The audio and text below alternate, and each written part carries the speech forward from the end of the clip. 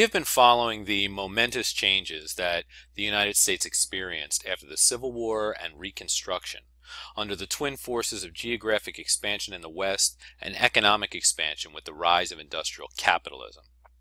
When we focus on the economic and social changes wrought by industrialization, we often call this period the Gilded Age, a term coined by Mark Twain in 1873 to capture the sense of living in a time in which the fantastic and shiny exterior of society coated and masked a rotten underbelly of greed and corruption.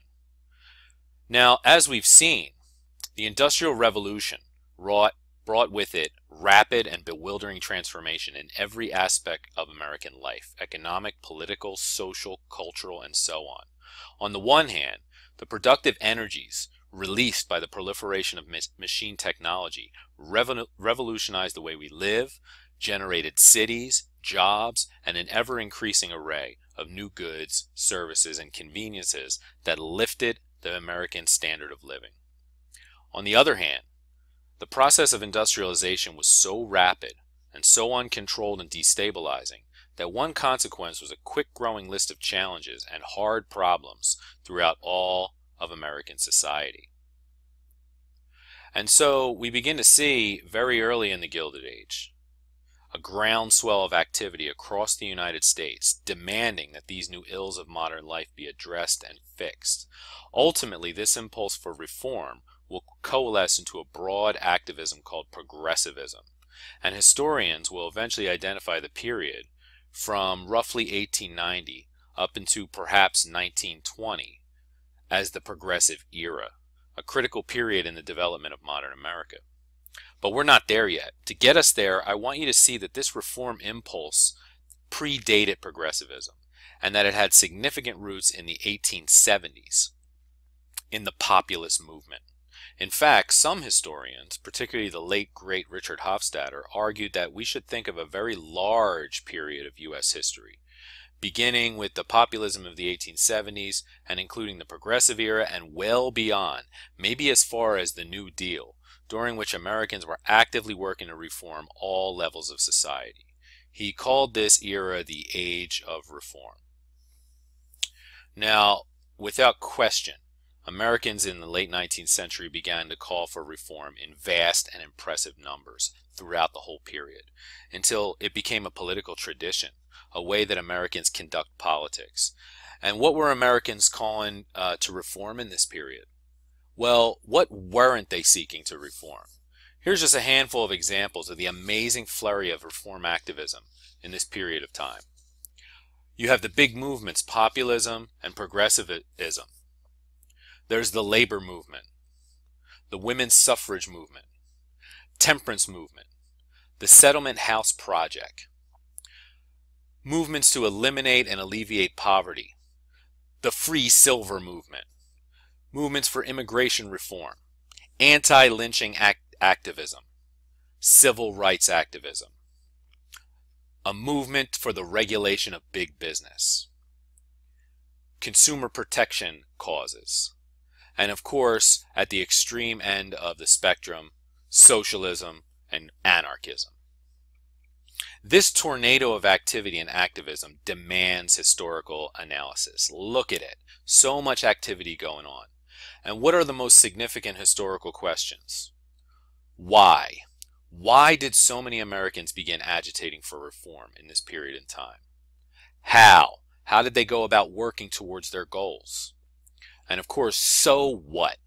That is, what came about from this? How did the reform movements of the 19th and 20th centuries change the United States? Now let's go back to the title of this presentation, Movements of the People. What do we mean when we talk about the people? These are the first lines of the Constitution, we the people. Who are the people?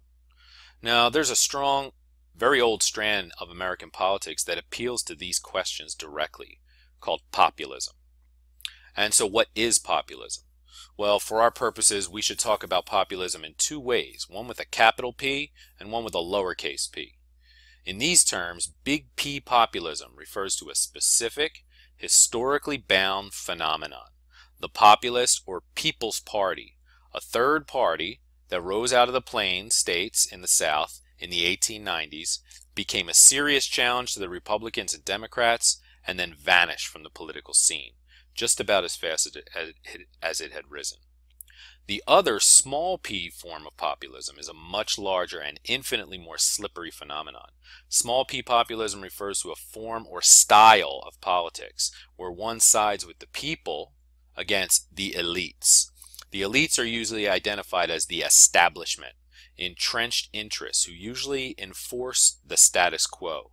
From the populist perspective, their control of the reins of power, economic and political, is clear corruption and a subversion of the democratic rule of the people, and hence a violation of the spirit, if not the letter, of the Constitution. As a style of political speech, this is a very old strand of American culture. And all throughout history, populism has swelled and ebbed at all various times across the centuries. And populism is a style used by politicians from all sides of the political spectrum, left and right. It doesn't refer to a particular ideology, it's a style of rhetoric and political speech. For example, think about the current climate where we're living today. We're kind of living in a political era right now in which populism has become something of a tsunami. For example, think about the rhetoric and political speech today. The constant appeal of political outsiders with phrases like, "I'm not a Washington insider. I'm running against the establishment." And as you can see from these pictures here, that includes everything from Bernie Sanders to Donald Trump. Consider also these political outsiders are always in opposition to sort of what is considered to be the establishment or entrenched political interests. Consider the current Tea Party movement that arose over the past decade. This is, in many ways, a populist movement, or at least it was a populist movement. It's a movement with a populist message.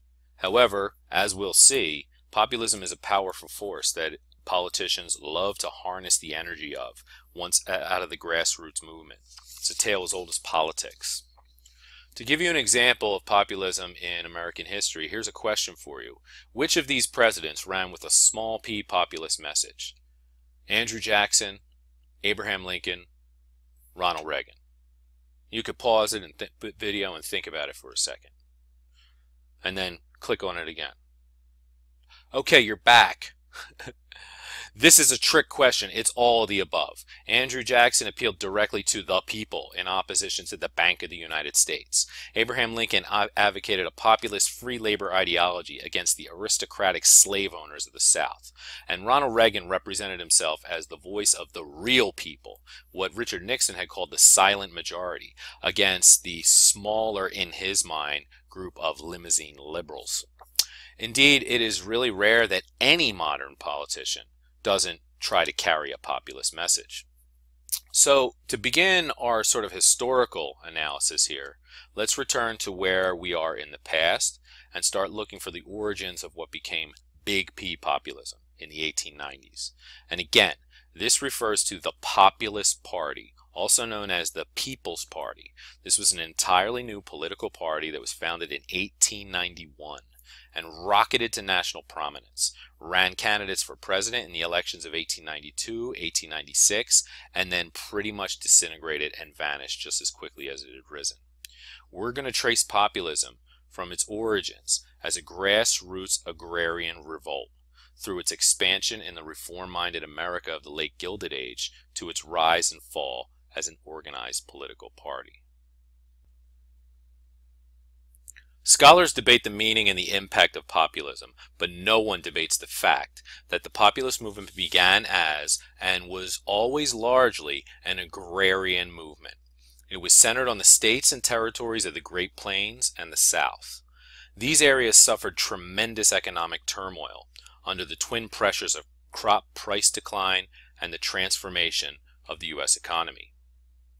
After the Civil War, these regions suffered a number of agricultural crises. As you'll recall, railroad expansion was fostered by Congress, granting cash loans and grants of public land to subsidize construction. some 129 million acres of public land was transferred from the federal government to privately owned railroads. Railroads encouraged new settlement to the land surrounding the roads for agriculture, despite much of the land being deemed worthless. Encouraged by railroad advertising and following the Panic of 1873, settlers began pouring into these areas, and populations exploded. Kansas grew from 365,000 to nearly 1 million in the 1870s. Nebraska's population tripled. And from the 1870s to the 1880s, there was a speculative boom, which kept prices for farmland artificially high. Booms typically followed by bust. For farmers in Kansas and Nebraska, the Dakotas, and eastern Colorado, unusually heavy rains in the early 1880s gave way to a period of protracted drought in 1887. Crops failed, land prices dropped, eastern capital withdrew, banks collapsed and dried up. Hard times hit the plains. The southern plantation economy had been destroyed by the Civil War. Great landed estates, previously fueled by Confederate bonds and slavery, were broken up or became abandoned. The sharecropping system emerged in theory to serve needs of owners and poor farmers alike. But in practice, this crop-lien system, in which future crops would be mortgaged to merchants and landowners in exchange for credit on current purchases, trapped blacks and poor whites in a web of debt and perpetual servitude. Crop-lien also encouraged a cotton monoculture, as merchants basically demanded that sharecroppers plant cotton. This left little room for sustenance farming, deepening the debt of poor farmers. Thus, hard times and discontent. So these are the agricultural regions of the country suffering tremendously in the 1870s and 1880s. So what was the problem? Well, the basic fact was the continual decline in the price of farm goods. Farmers, in fact, often had too much crop. It was often cheaper to burn it because they couldn't get good prices on the market. So why did the price of farm goods fall? Well, the settled West brought more farmland into production, increasing agricultural output, causing prices to drop. Prices in the 1880s for farm products fell sometimes 50%, much faster than the price of manufactured goods were declining due to the big business production. Farmers had to try to expand production to make more money, and banks charged higher interest rates. Railroad rates are 4 times higher than eastern manufacturers in the plains. In isolated areas, railroad rates were even higher. So agricultural goods are making less money, and it's costing more money to get them out to into the market. So what could be done to arrest this problem? Well, faced with these mounting problems, farmers began to organize in alliances for collective security, seeing themselves as having more strength in numbers. So an early response to the blight of the farmer was the Grange movement. The Grange, or the National Grange of the Order of Patrons of Husbandry, was the first agricultural advocacy group in the United States, founded in 1867 to promote the economic and political interests of the agricultural community on a national scale. Next came the Farmers Alliance, which began in the South as the first of a series of regional farm organizations, and then the Southern Alliance in Texas in 1875, organized originally to apprehend horse thieves, round up stray animals, and cooperatively purchase large stores of supplies. This idea of cooperative purchasing of supplies, or cooperatives, was to collectively bulk up on goods like cotton and sell it cooperatively, hence controlling the price. This is kind of farmers taking a little bit of a page from J.D. Rockefeller's book. In 1877, the Northern or National Farmers Alliance was formed by a group of Grangers. They advanced many of the Grange's goals: unfair practices of railroads, for example. They wanted railroad regulation. They also wanted to reform the tax system on a local level, and they supported Grange-sponsored insurance companies. Later on, the Colored Alliance was formed in 1887 in Texas after the Southern Alliance made it clear that black farmers were banned from their group. They did make some achievements. They cooperative stores bought directly from wholesalers and sold to farmers at a lower rate, sometimes 20 to 30% below. However, they were always fragile and faced hostility from wholesalers who had the power to drive them out of business. So, state-to-state laws were enacted, but none of this alleviated the problem. Behind all of this was also a profound sense of dislocation at the erosion of the agricultural ideal, and a feeling of helplessness under the industrial transformation brought about by the rise of industrial capitalism. Back in the age of Jefferson, farmers were glorified as the backbone of the nation.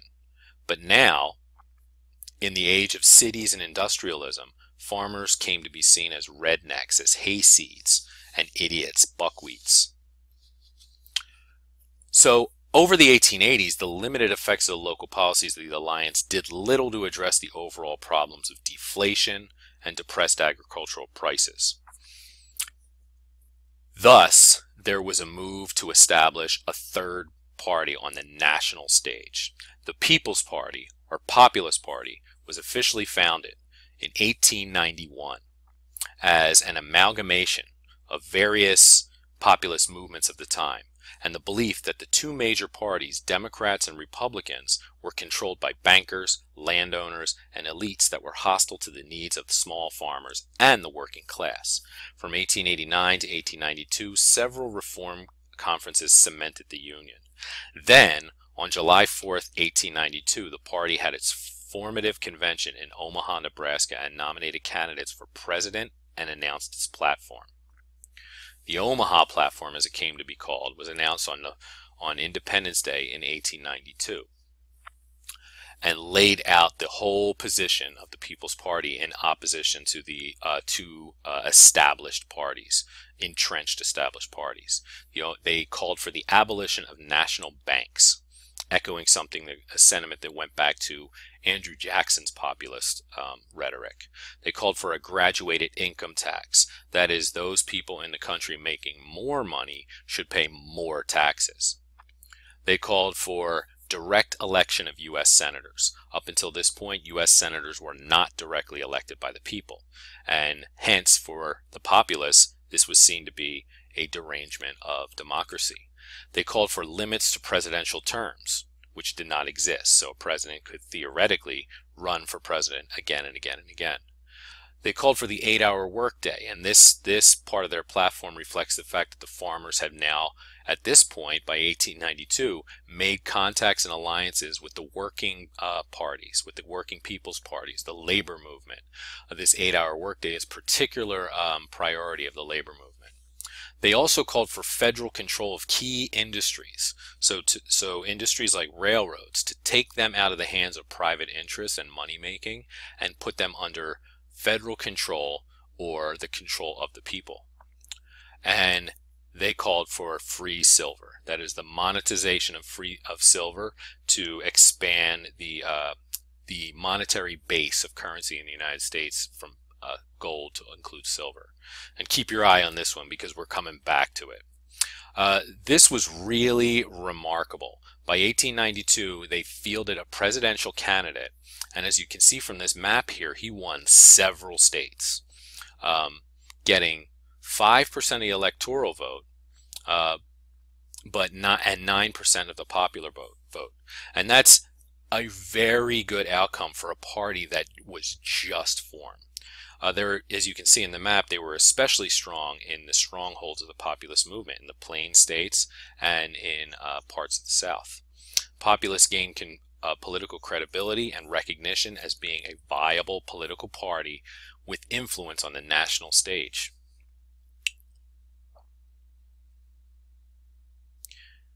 During their move towards consolidation in 1889, the leaders of the Southern Farmers Alliance and the Agricultural Wheel Organizations contacted Terence V. Powderly, leader of the Knights of Labor.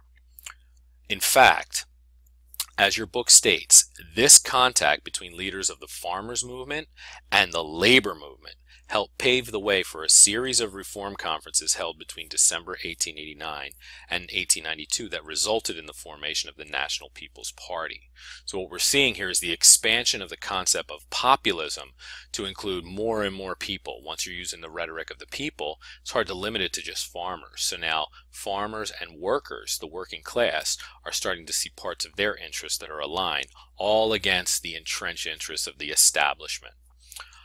As your textbook shows, the battles that had been being waged between workers and management and businesses was so fierce in this period that it has come to be termed the labor wars.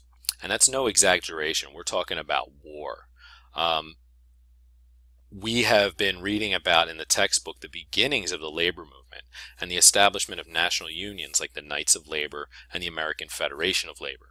These are national organizations aiming for collective security, collective bargaining power, uniting with more and more workers in order to amass power.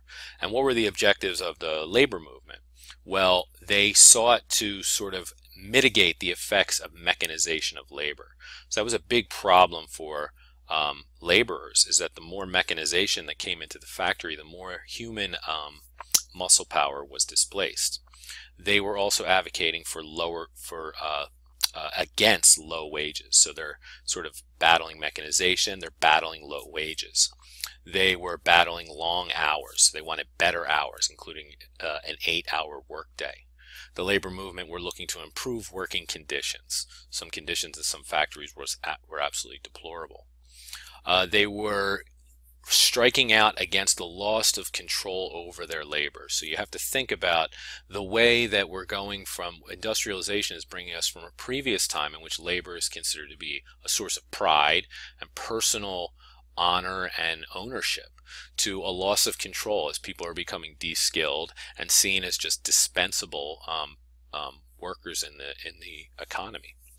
That is related to the dignity of work. So the labor movement is aiming to reinvigorate the concept of dignity of your own personal ownership of your work.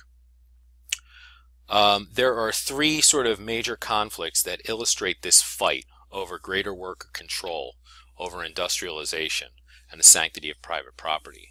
And we'll get to those in a second. Right here I just want to show you the map of the labor strike of 1877. This is a major moment in the history of American labor, showing the expansion in the beginning of the National Union movement. And you can see here that labor strikes from 1870 to 1880 are proliferating all over the country. So this is a national movement. And it's right on the forefront of the beginning of the Gilded Age and industrialization, so it happens really fast. A quintessential example of what's happening here in the labor wars is the Homestead Strike of 1892. So this is the Homestead Steel Plant in Pittsburgh, 1892. This strike is in many ways a kind of template and a measure of the problems of the confrontation between labor and corporate ownership.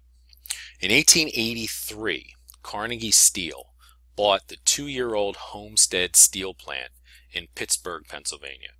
By this point, as you can see from looking at this image, the Homestead, Pennsylvania was dominated by the steel plant. And the whole town could be called a steel town. Pretty much everybody that lived in this town worked at the plant. And by that point, the plant was operated by one of the strongest unions in the whole United States, the Amalgamated Association of Iron and Steel Workers, or the AA.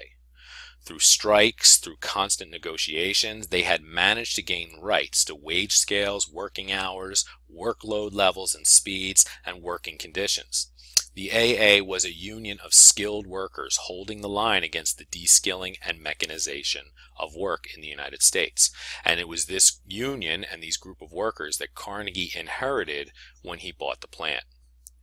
Now, Andrew Carnegie initially acknowledged the power of the AA, and membership actually doubled under it once he took over the ownership of the steel plant. But conflict was pretty much inevitable. Publicly, Andrew Carnegie spoke in favor of unions, But privately, he had already decided he was going to break the AA, and he turned to his hard-nosed industrialist partner, Henry Clay Frick, to take care of the situation, to be the front piece for the assault on the on the Union. In February 1892, Frick entered into negotiations with the AA. He countered their demands for a wage increase with a 22% wage decrease. He announced that if no contract was signed by May agreeing to the 22% wage decrease, Carnegie Steel would cease to recognize the Union. When no agreement was reached, Frick locked the workers out of the mill, erected a fence topped with barbed wire and sniper towers with searchlights, as well as high-pressure water cannons. So this is the lockout that started on June 30th, 1892. So when the Union refused to accept a 22% wage decrease, the workers were locked out of the plant, and the plant was essentially fortified. In a mass meeting on June 30th, the local AA concluded that the company had violated the terms of their labor contract by locking them out one day before it expired. The Knights of Labor joined in a sympathy strike that began the following day, followed by workers in plants in Pittsburgh, Duquesne, Union Mills, and Beaver Falls. So strikes sort of began here, and then sympathy strikes appeared in other parts of the country. The workers were determined to keep the mill closed and not let other workers that would be hired outside of the Union to go in and do work for Carnegie. They patrolled the rivers and mill along military lines, challenging strangers to explain who they were before they would be let go. They were a tight, well-organized labor affair, and the first of its kind. So Henry Frick was in no way about to give up. He was in it for the long haul. So he hired the Pinkerton Detective Agency. And when I say detective agency, you might get a false sense of what this really was. This was actually like a militia that hired itself out in the service of corporations. So it was a private army that could be hired out by corporations to deal specifically with problems like strikers. They were hired to open up the mill and get non-union workers in. 300 Pinkertons crept up the river in a barge under the cover of night on July 5th, armed with Winchester rifles. The strikers were waiting for them, including women and entire families. What followed was literally a battle. So when we talk about the labor wars, we're talking about actual battles. After a 10-minute firefight, 2 strikers were killed and 11 were wounded. 2 Pinkertons were killed and 12 wounded. And then the battle continued throughout the day. Strikers tore up steel beams to build barricades to keep up the fight. Pinkertons slunk away on a tugboat attempting to fight from the river. And then the battle was observed and joined by 5,000 people from the town who set up a 20-pound brass cannon to sink the Pinkerton barges in the water. More than 300 riflemen positioned themselves on high ground to keep up the assault. The strikers soaked a raft in oil and set it on fire and launched it into the barges. Some Pinkertons panicked but were threatened by their own captain with death if they tried to run. Later in the afternoon, the Pinkertons surrendered, and they were marched through the town to the Opera House, being continually assaulted along the way. This was the moment of victory for the Union.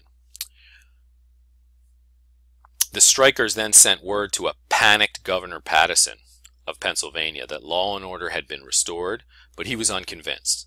Initially overwhelmed by the populism of the strike, the governor now felt the need to respond, especially since he had been elected governor with the backing of Carnegie. The Pennsylvania state militia was sent in.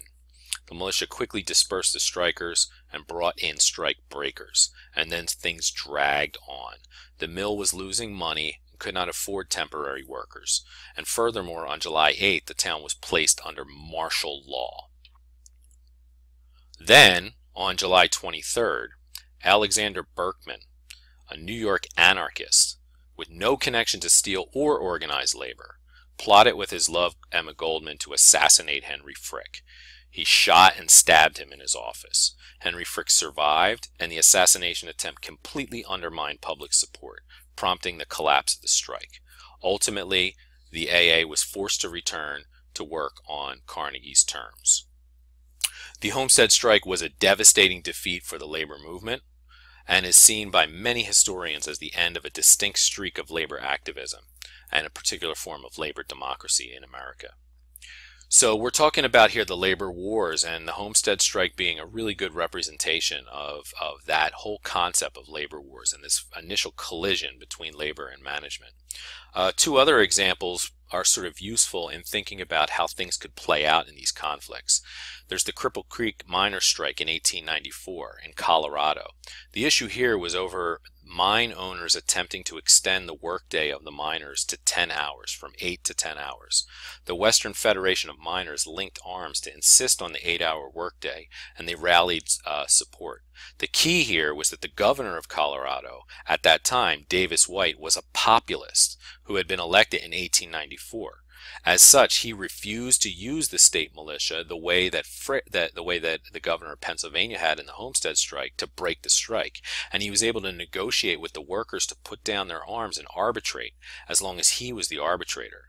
So here we see the state ultimately playing a very important role in the way these strikes turn out one way or the other. More typical than this sort of resolution of this conflict was the Pullman strike in 1894. This one pitted the American Railway Union, or the ARU, against the government of the against the Pullman Company that made train cars, the main railroads, and then eventually brought the union into conflict with the U.S. government under Grover Cleveland. Factory workers who built Pullman cars lived in a company town of Pullman on the south side of Chicago, a town designed by George Pullman as a model workers' community and controlled by the company. Laying off workers without reducing rents resulted in a strike. So basically, the company owns the building, owns the houses that the people live in. People were laid off, and rents for their apartment owned by the company were not lowered. So this led to a strike of the ARU led by Eugene V. Debs. Debs called for a massive boycott against all trains carrying Pullman cars, which affected most rail lines west of Detroit and some 250,000 workers at its peak in 27 different states. Some railroad unions opposed the strike, but it was remarkably successful. It was essentially peaceful. There were incidents, but nothing to the extent of the Great Railroad Strike or the Homestead Strike. The situation nevertheless was ratcheted upward. As the textbook indicates, Attorney General Richard B. Olney, tied to the railroads, was determined to break the strike.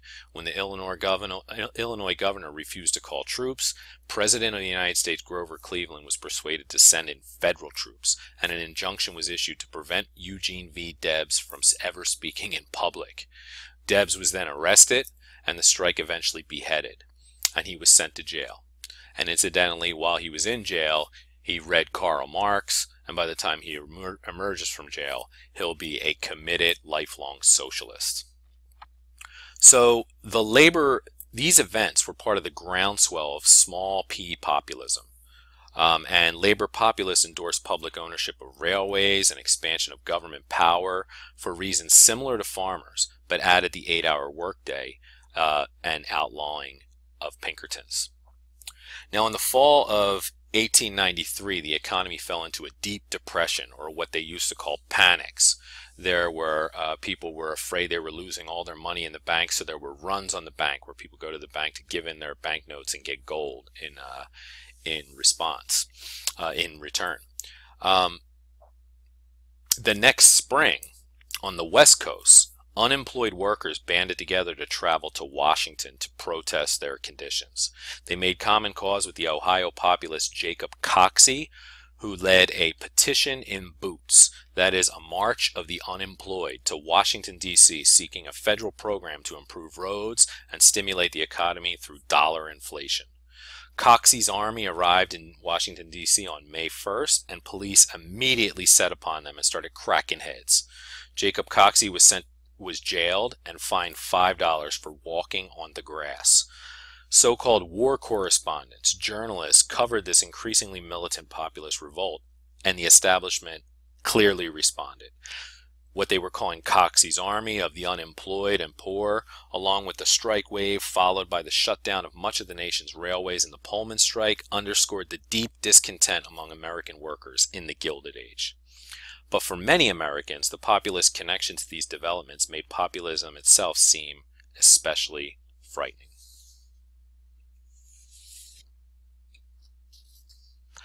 Another participant at the populist convention in Omaha in 1892 was Frances Willard, head of the Women's Christian Temperance Union, or WCTU. She learned how to ride a bicycle at the age of 53, and in the 1880s and 1890s, a woman riding a bicycle was a sign that she was a free-thinking radical. Women joined the populist movement in huge numbers. By 1890, 250,000 women had enrolled in the Farmers Alliance, and many other women would later support the People's Party. The novelist Hamlin Garland observed at the time that, quote, no other movement in history had appealed to women as much as populism did. Now, why did women choose to join the populist movement? One partial answer is for the same exact reasons as men. They shared in the work and worries of the farm, and they sought the same reforms to alleviate rural poverty. As a woman lecturer for the Kansas Farmers Alliance puts it, all things that are of interest to men are of like interest to women. But populism was a broad challenge to the status quo, to the establishment, so it also provided means for women to take steps towards independence, to define and claim their rights as citizens of the United States. Despite their deliberately segregated positions in a male-dominated society, especially through disenfranchisement, women have acted upon the whole of society, including politics, all along. This is despite the fact of the sort of cultural and social construct of separate spheres in which men dominate the public sphere of work and business, and women are supposed to control the home and stay out of politics. And yet, despite this, the separate spheres was breaking down and women were entering into the political sphere. One way that this was happening was through women's clubs, which were proliferating in the years following the Civil War, that is, between the 1860s and 1890s, often in direct response to exclusion from political participation. At first, these clubs were largely literary clubs, intellectual clubs for women to get together and discuss literature. But they were pulled together by Jane Crawley and became the General Federation of Women's Clubs in 1890. That is a national movement. And you should, as time went on, they devoted more attention away from literature to civic usefulness, endorsing an end to child labor, the 8-hour workday, drug and food legislation. All issues that pertained especially to the family and home life. And you should be picking up a theme here of organizations that begin at the grassroots on the local level, work locally and then through state level, and then eventually become national organizations. The women's activist movements are no exception to that. At the same time, women's activism included the campaign against lynching. If you remember, Ida B. Wells was a Southern woman who wrote a book analyzing and deconstructing and criticizing the wave of lynching taking place in Jim Crow South. Women's suffrage will eventually come to the forefront, and we'll talk about that in a second. That is the campaign for the right to vote. But at this time, the temperance movement was the largest group of organized women for much of the late 19th century. This was, in fact, an old, religiously motivated movement dating back to the 1820s, led at first by Protestant men. Temperance did not mean prohibition. So when we talk about temperance, we're not talking about the outlawing of alcohol. Instead, we're talking about voluntary abstinence, a movement to get people to voluntarily stop drinking. It became popular among women precisely because of the separate spheres concept, because alcohol was having a detrimental effect on the home. So alcohol was an attack on the home. In the 1860s and 1870s, there was one saloon for every 50 males over 15. In this period, temperance became more radical, moving for complete abolition of alcohol. The Women's Crusade was a very public display, including marching and singing, and it spread rapidly across the Midwest and into the eastern cities, culminating in the foundation of the all-women Women's Christian Temperance Union in 1874, with Frances Perkins as its head, or Frances Willard as its head. Furthermore, alcoholism came to be seen as a result of poverty, drawing women into labor issues. So Francis Willard and others joined with the Knights of Labor to fight for better working conditions, and prompted to form a broad coalition with the Knights of Labor, the People's Party, and the Prohibition Party. The crucial point here is that temperance provided a means for women to respectably enter the political field and begin asserting their abilities and rights even without the vote. It was the strongest mass women's group, and it provided decades of experience for women in organizing, lobbying, drafting legislation, and running charity institutions. This will then funnel into the women's suffrage movement. Now, compared to temperance, the fight for women's right to vote was a small and relatively weak in the late 19th century. This movement was founded by Elizabeth Cady Stanton way back in 1848 at the Seneca Falls, New York, and attracted a very small group of the century's premier radicals, abolitionists and such. In 1869, Stanton was joined with Susan B. Anthony to form the National Women's Suffrage Association, demanding the right to vote. Several other groups were formed to lobby on the local, state, and national levels. The women's activism was an important facet of the populist wave in the 19th century, demonstrating its reach well beyond the People's Party. Many women saw the populist movement as a way to win voting rights. At the state level, the Farmer Alliance and the Farmers Alliances and in the Midwest and West supported women's suffrage, and under populist state governments, women won the right to vote in Colorado in 1893 and in Idaho in 1896. But some populists, mainly in the South, objected to women entering politics, and the National People's Party refrained from endorsing a woman's suffrage plank.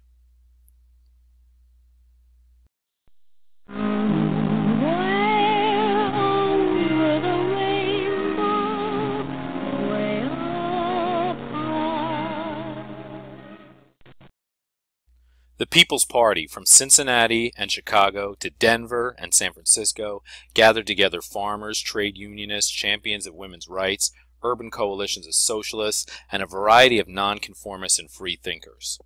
As we saw, the People's Party had an encouraging start at the polls. In 1892, James Weaver of Ohio won over 1 million votes as populist candidate for president and 9% of the total.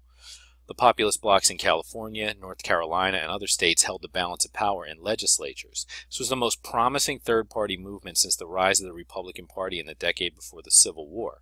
But the populists remained far from gaining national power. In the northeastern states, powerful Republican and Democratic machines effectively froze out a populist challenge. The People's Party scored its major victories in Republican western states and Democratic southern states, where the populists emerged as the reform opposition. But even then, whether in North Carolina or Kansas, populist electoral victories were almost always the result of a so-called fusion of agreements with either the Democrats in the West or the Republicans in the South. The national movement came to focus on one key issue: monetary reform. Farmers were being clobbered by deflation, that is, a dropping price for their goods. One way to look at the problem of deflation is that there's not enough money in circulation. That is, there's too little actual currency, coins, and banknotes to buy things. Gold was the standard, and there was only so much gold to be minted into coins. The goal of monetary reform was to increase the money supply in order to get farm prices to rise. They sought to coin silver and get the United States off the gold standard. If the gold supply was stable, one could not increase the money supply. Yet, if you were also coining silver, which was more plentiful than gold, then you can increase the money supply. Prices go up. That's inflation. So the goal of the people's movement, the populist movement, coalesced around the concept of deliberately creating inflation. So all those issues that we saw on the Omaha platform have all sort of fallen to the side as the populist movement has moved in on one single focus, what they call free silver. And free silver is considered to be by the leaders of the populist movement to be the key to successful accomplishment of all their other goals. So as 1886 approached, the Depression exacerbated cries for reform not only among populace but throughout the country electorate. In this climate, the issue of monetary reform became the centerpiece of the debate, and in many ways crystallizing but also oversimplifying the problems, as politics is wont to do. Republicans nominated William McKinley, who had forged a coalition of businessmen, professionals, skilled factory workers, and shrewdly prosperous farmers. He also had strong support in the Northeast, the Upper Midwest, and the Pacific Coast. McKinley campaigned on a platform of preserving the gold standard. Western advocates of free silver walked out of the convention when he announced this. On the other hand, the Democratic Party was also splitting due to Grover Cleveland's endorsement of the gold standard. In 1896, William Jennings Bryan, a young congressman from Nebraska, captured the Democratic nomination for the presidency on the platform of silver inflation and other reforms that rural voters wanted. So pay attention to what's happening here. The Democratic Party is drawing on this huge populist wave, this grassroots wave that's propelled the People's Party to the forefront, but he's from the Democratic Party, and he's hoping to siphon off all of that enthusiasm away from the third-party people's movement. In the Democratic nominating convention, he gave an electrifying populist-tinged speech to come to become known as the Cross of Gold speech, where he yelled, "Do not crucify mankind upon a cross of gold." His nomination for the Democratic Party split the People's Party, as some populists wanted to fuse with the Democratic ticket, while middle-of-the-road populists wanted an independent People's Party ticket. In the end, he was endorsed by Democrats, the Populist Party, and Silver Republicans. So this is classic third-party conundrum. When a third party recognizes that it doesn't have enough movement, enough constituency to capture the national office, do you fuse with a bigger one of the major two parties? And that's what they did here. So fusion seemed to promise some victory. However, there are some problems. The vice president nominee, Arthur Sewell, was a railroad director and a banker, placed on the ticket to appease conservative Democrats. There was also regional constituencies that were divided on taxes. Western populists championed free silver, had no problem becoming Democrats once Bryan embraced the cause. So too in the Midwest, but the South was tough because of the history of the rancor between the Democratic Party and the populists. In addition, even the limited alliance of black and white people in populist wave was anathema to many white Southerners. All these problems led to the collapse of the People's Party. But in some respects, the real deal was big business interests and money against the people. The South would eventually go Democrat. The Northeast stood with McKinley. It was the Midwest that held everything in the balance. So what happened? The election in many ways broke on that key issue of free silver. So farmers wanted inflation. They want prices to rise. So think about that. Their platform is to make things more expensive, that is, food. And they want to do this through this free silver concept. Farmers wanted inflation, and the Republicans hammered at the Midwestern cities, not the agrarian areas, but the Midwestern cities, that the other side of the coin of inflation is higher prices for people who are buying food. So higher prices for goods meant lower value of the dollar. So the erosion of the power of the dollar, as you can see here, free silver makes a dollar worth only 53 cents. That was their message, that inflation is going to make the dollar worthless. No matter how much farmers and laborers insisted they were united as producers against non-producing bosses, it was an unavoidable fact that inflation did not offer the boon to urban laborers that it did to Western farmers. And as a result, the Democrats lose this election to the Republicans. And the People's Party, which had already been splintered and fractured by this fusion with the Democratic Party, pretty much vanished from the face of the earth. So, just to conclude here, one last thing. I want to talk about The Wizard of Oz. The Wizard of Oz was a book that came out in 1900, written by Frank Baum. Now, Frank Baum here was a former populist newspaper editor who lived in South Dakota, where the populist movement was particularly strong. So, is The Wizard of Oz really just an allegory for the populist movement and for this moment in populist history? Well, here's some of the evidence that people have suggested. First of all, Oz, O-Z, is the abbreviation for ounce, as in an ounce of gold or an ounce of silver. Remember Dorothy. Let's think about the characters. Dorothy comes from Kansas, which was the single leading populous state in the whole entire Union. Dorothy's taken up by a tornado, and many in the 1890s compared the populist wave to a political storm that swept across the nation. You think about the Scarecrow. The Scarecrow lacked a brain, which is the classic critique of farmers. Hayseeds, buckwheats, brainless farmers. Dorothy, who represents the populace, will be able to lead him to his brain, that is, to the right political policy for farmers. The Tin Man represents everyday laborers who lack a heart because they've been dehumanized by industrialization, capitalism, and big business. Dorothy's going to help the everyday laborer find his humanism. What about the Cowardly Lion? Well, how about the Cowardly Lion represents William Jennings Bryan himself? People would say that William Jennings Bryan had a great roar, that he had a lot of good rhetoric and oratory, but really does he have the courage that he needs to succeed? William Jennings Bryan is a moving orator, but people were suspicious of him, believing that he wasn't a true populist, that he needed courage and for success. Think about this. Dorothy lands in Oz, killing the Wicked Witch of the East, who represented the establishment of the industrialists and the bankers to the Midwest. The Good Witch of the North represents the populace. Also, Dorothy walks on a golden brick road, which leads to a wizard, who's actually a flim-flam man and a fraud. The wizard lives in an emerald city, which could be Washington, D.C., where everyone sees things through the lens of green, the lens of gold. Of money. Now, what did Dorothy have to do in order to get back home? If you remember from watching the movie, she had to tap her ruby slippers together 3 times, and she could go back home.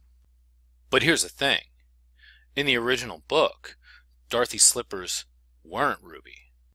They were silver.